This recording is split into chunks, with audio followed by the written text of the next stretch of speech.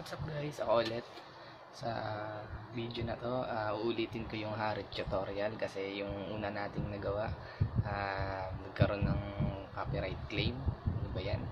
Kaka-reach lang natin ng 1,000 subscribers at 4,000 watch hours. Nagkaroon agad ng copyright claim. Kasi yung una ko nagawang tutorial, meron akong background music na-detect yung kung ano yung title. Ang dami pa naman. Lalo na yung last video kung naabutan yung in-upload yun, 30 minutes. So ilang kanta yun. So start na tayo para mabilis matapos. Custom practice lang. Tuturo ulit si Harith. Pangalawang ulit na natin to guys. Mage.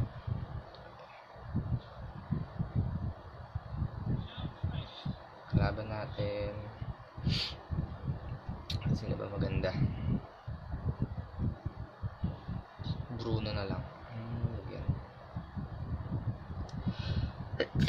Excuse. Bale na lang, Bale. Para mage sa mage.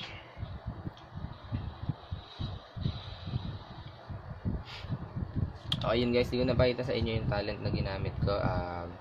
Ay yung emblem set, yung mystery shop, kasi para mas mabilis makaipon si Harith. Ayan, tapos retribution para mas mabilis mag-farm. Pero hindi naman siya laging yun dapat yung build, depende pa rin, lalo na pag may mga kalaban tayo na maraming stun tsaka maraming hold, kailangan din natin mag-purify minsan. Okay, punta muna tayo sa mid. Close lane, gaya ng dati.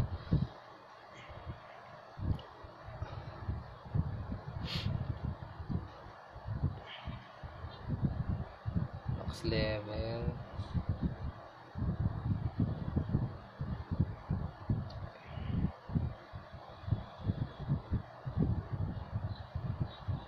Okay, bali guys, yung item build na agad tayo kasi para mabilis tayo maka-skill. Add gold muna tayo, add gold. Okay, so yung boots na binibili natin guys dito kay Harith, yung magic shoes para mabilis yung cooldown ng mga skills natin. Okay, tapos pangalawang ito second build, lagi itong binibuild kay Harith, Calamity Reaper, kasi mamaya ako na-explain kung ba't Calamity Reaper. Okay. Third, fleeting time. Ulit, CD reduction ulit. Tapos yung the rest, optional na yung bibuild mo kahit ano na yung iba binibuild dito. Itong Berserker's Fury para critical. The rest, itong hindi ko na lang yung recommend, itong concentrated, tsaka yung dito na tayo sa Divine Glaive. So kahit ano na bahala. Kayo na bahala sa may mga huli yung build kay Harith. Okay. So dito tayo sa first skill niya guys. Ang pangalan nito Synchro Vision. Ito yung wala naman masyadong special dito, AOE. Yung parang dalawang light na magkakasalubong. Tapos nasa gitna yung damage niya. So yun lang, wala naman siyang masyadong special dun sa skill na yan. Second skill niya, yung dash niya. Ito na nga yung pinaka-special sa kanya, yung Chron Dash. Maiksi lang naman siya, parang kay carry lang din. Okay, yun. Pero meron siyang effect na yung next hit mo is, alisin ko muna yung Calamity Reaper. Build Calamity Reaper, sell ko muna. Ayun, mapapansin nyo guys, pag ginamit ko yung second skill ko, yung next hit ko is mag-deal ng true damage. Tama ba yan? Reduce basic attack, enhance basic attack. Okay, pagka hit ko ganyan, ayun, meron siyang masakit yung after ko gamitin yung second skill, masakit yung next normal attack compare sa basic normal attack na. Try natin. Normal attack ni Harith ngayon, level 15. Full build, isa na lang kulang. 5 items. Normal hit niya is 192. Ayan.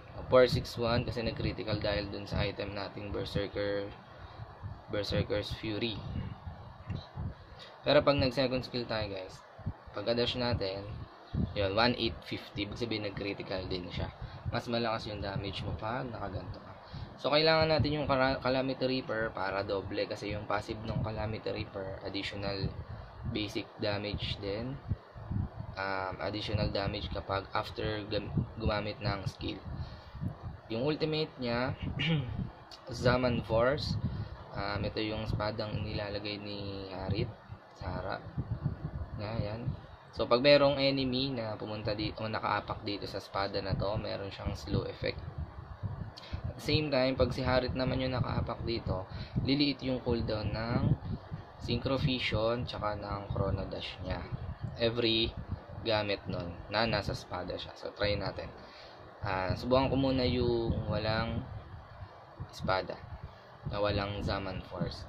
Ang CD ng Chrono Dash natin is 5 seconds kapag hindi ko na-hit.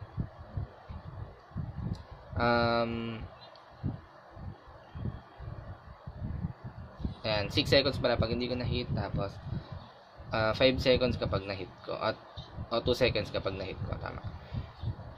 Okay, bali yung ano niya, yung etong Chrono Dash niya, kapag after nyong gamitin, kailangan nyo siyang i-hit sa kalaban para mas maliit yung cooldown na ma-receive, yung cooldown niya mismo.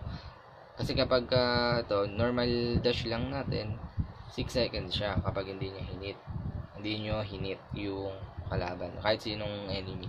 Pero pag hinit nyo siya, pagka dash mo, tapos hit mo, yan, halos 1 or 2 seconds na lang siya. Kaya kailangan ma-hit natin yung second skill ni Harith. After gamitin, i-hit yung kalaban. So, itong Zaman Force, i-explain ko na siya. Kapag nakalapag yung Zaman Force, yung Synchro Fusion, bababawasan ng 1 second. So, kung yung CD niya ngayon ay 3 seconds, magiging 2 na lang. Yung Chrono Dash na 6, mababawasan yan. Bawas ng 3 seconds. So, magiging 3 na lang. So, pag hinit natin, unli na yun. Subukan natin maglagay tayo ng damage bot.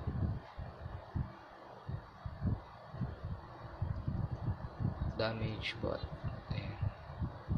Subukan mo muna guys nung sa isang kalaban.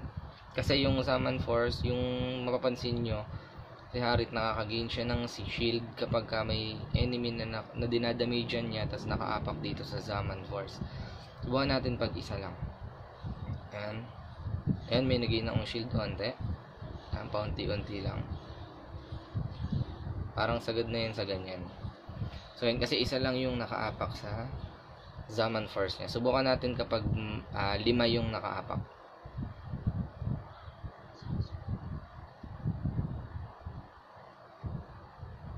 Ayan, subukan natin. Tanim tayo ng Zaman Force. Ayan.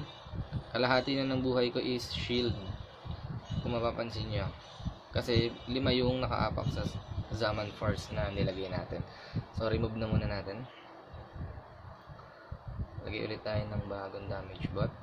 So, yun guys, kung mapapansin nyo dahil guys, yun yung special sa skill ni Harith. Itong Chrono Dash niya.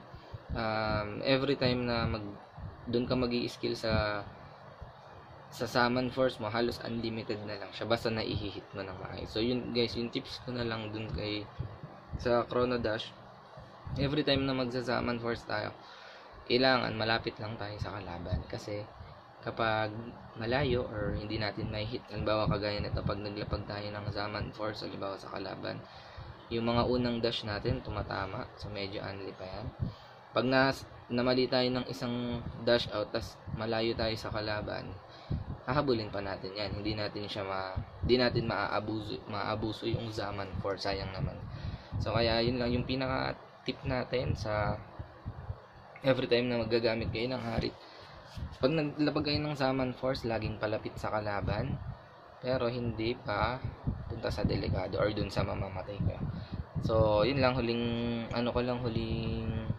ipapakita sa inyo yung combo ni Harith.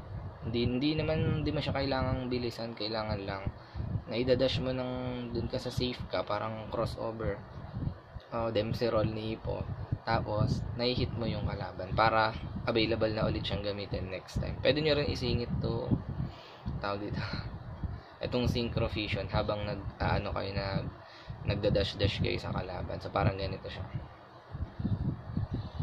Ayan, kung makikita nyo doon, binitawan ko yung yung synchro fusion. Binitawan ko lang siya after kung mag-dash, click lang kasi automatic naman nakatutok na yun dun sa kalaban. So isa pa, last na para matandaan natin. Bitaw ng, so yun guys, naka full build lang ako guys. Bitaw ng summon force, crossover na. Yan, unli na yan, basta tumatama ka. Ano nangyari? Ulit na ako dun na nangyari. Ayan, unli naman na yan. Ayun, medyo nalabas lang pala ako dun sa espada, kaya medyo tumagal yung CD. So kailangan nakaapak tayo dun lagi, tapos hindi pa sugod lagi dun sa maabot natin yung kalaban, pero hindi delikado. So yun lang yun guys, thank you, maraming salamat sa panonood.